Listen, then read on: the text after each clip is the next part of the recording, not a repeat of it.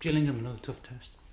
Yeah, Gillingham, tough game. They're a good side, and it's also a tough place to go. It's in the past I've actually had good results there, so I'm looking forward to getting back there. And it's a big game for us, and it's a big game for them. And in this league, anyone can beat anyone on any given day, so we've got to make sure that we're on top of things and we're ready to go.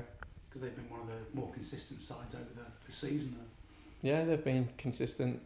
We've had times where we've had little patches of it.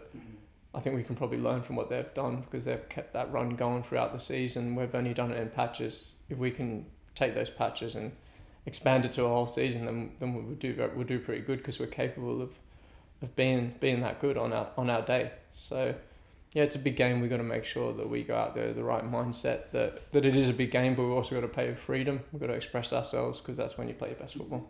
And our away form's been pretty decent, and they've been beaten at home a couple of times, so it makes it interesting. Yeah, it will be. It'll be a good game.